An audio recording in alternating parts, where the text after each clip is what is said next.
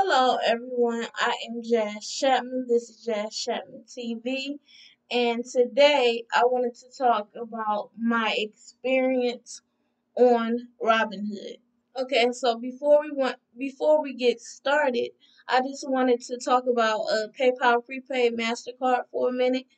For those of you who may not have a regular checking account, or you want to basically stop overdrafting your account, PayPal prepaid Mastercard you cannot overdraft because it is a prepaid card and it's great. I've been using it for 7 years.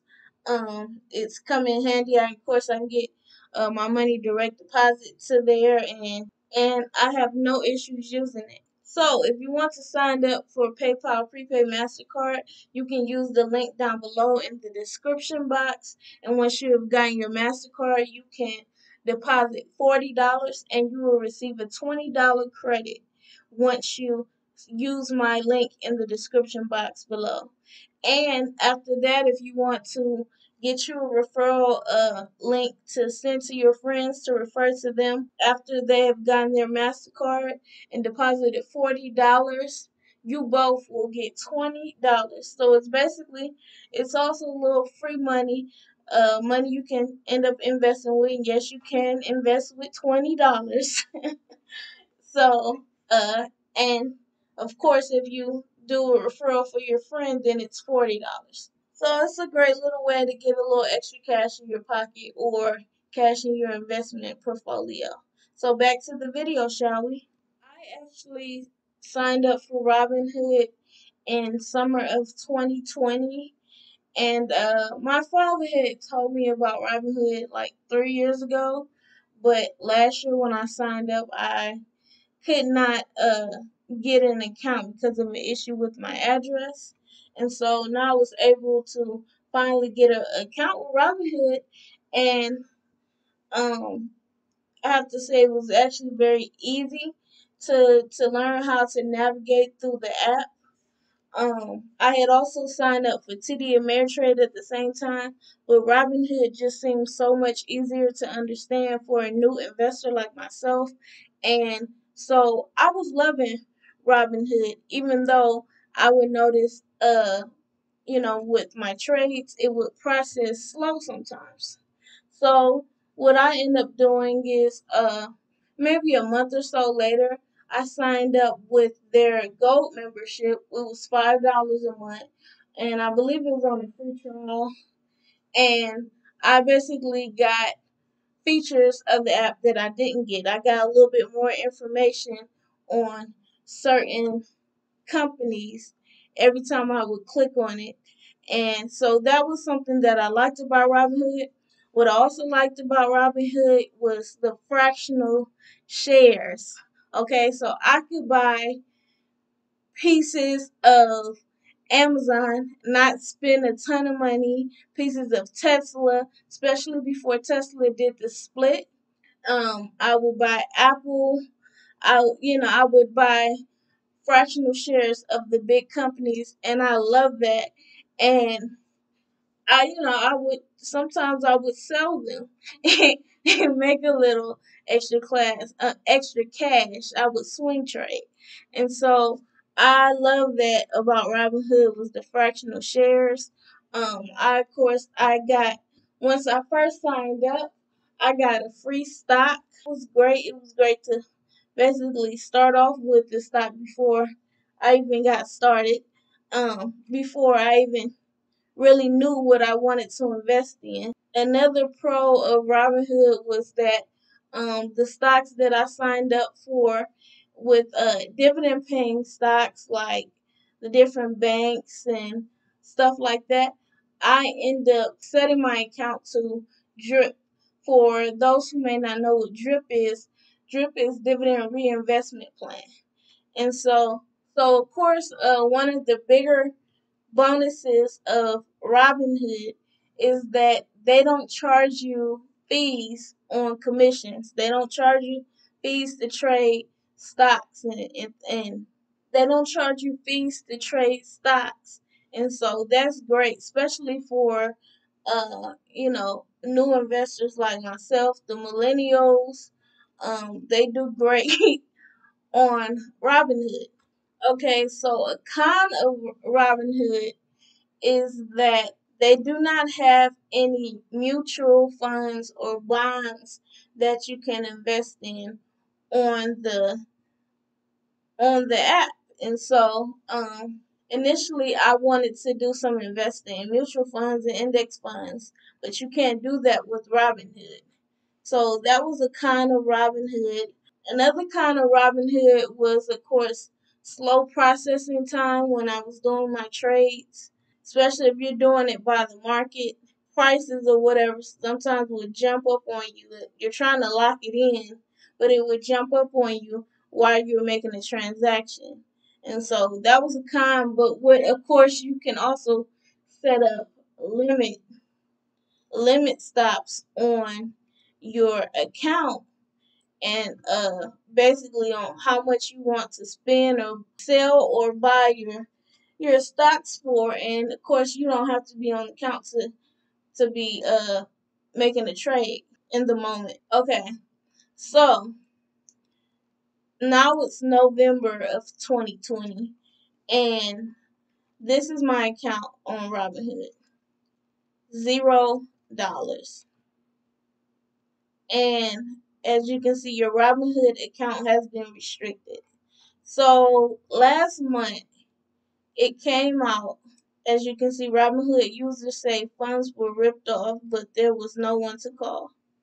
So last month it came out that somebody who was a user of Robinhood ended up having 450 shares of Moderna Inc. liquidated in their account, and they had 10,000 in withdrawals were pending. They tried to contact Robinhood, but they don't have any phone calls. It's like all through email. And they basically told her they would do an investigation and it would take weeks. Of course, by then, those hackers or whatever are going to be long gone with her money. And so I also had read that it was a few other people who were experienced the same thing. And so on Instagram, I follow this financial guy named Chris Johnson. He's good. But he was talking about how Robinhood, he had stopped earlier in the year, stopped using Robinhood because they basically were up to some funny stuff.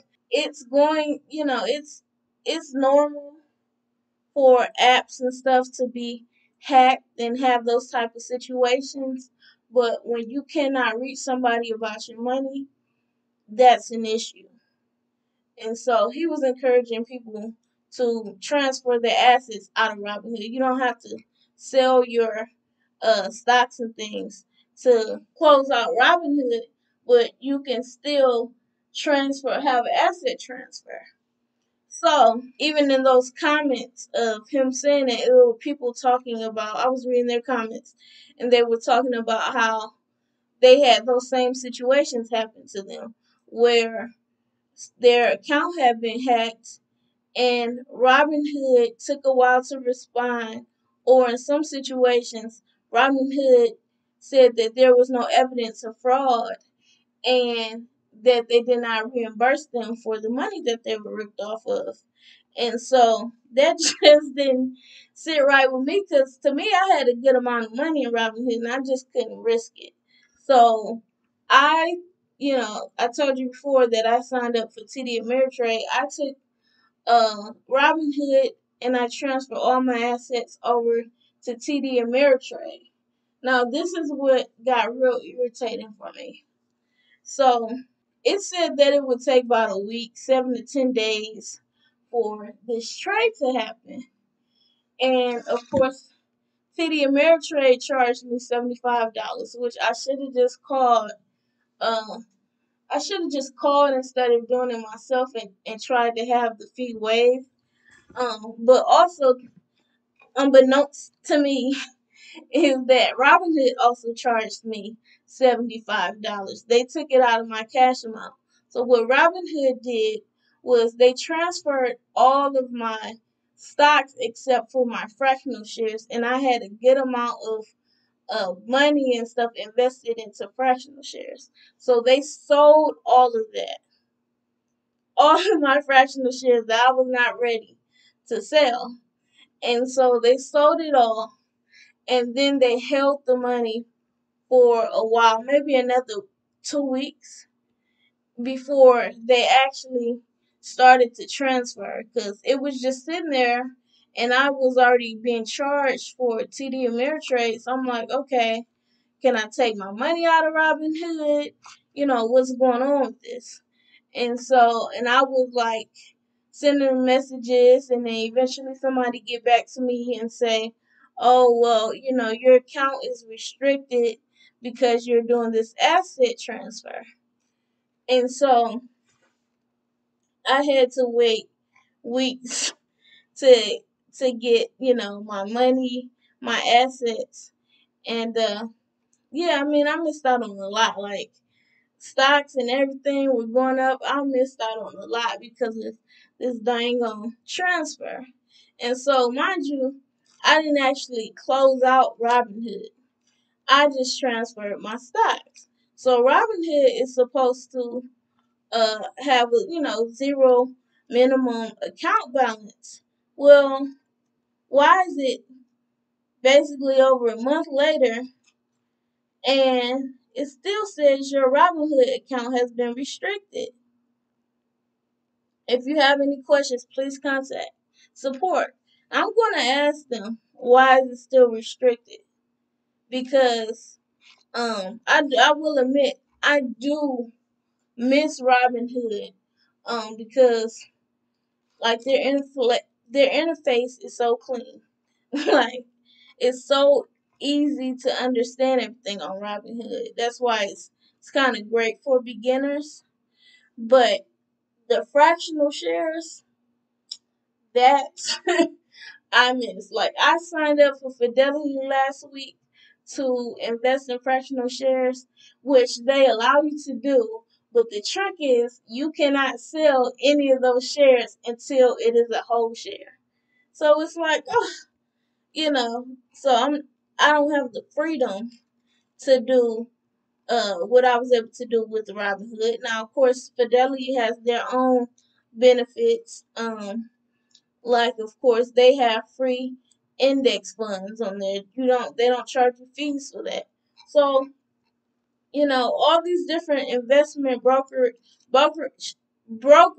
accounts have its different benefits. There's different pros and cons. And so, you know, Robinhood has their kind, but if I do invest in Robinhood again, which I probably will to some fractional shares, I would just keep it to a low amount. I'm not going to risk losing a ton of money. It's not going to happen. I'm not going to do that. So, yeah, that's my review on Robinhood. Like, share, comment, and subscribe. If you still want to sign up for Robinhood, you can get a free stock in the link down below in the description box. And so, thank you for watching. If you use Robinhood, tell me what you like about it, what you dislike about Robinhood. So, thanks for watching, guys. Peace.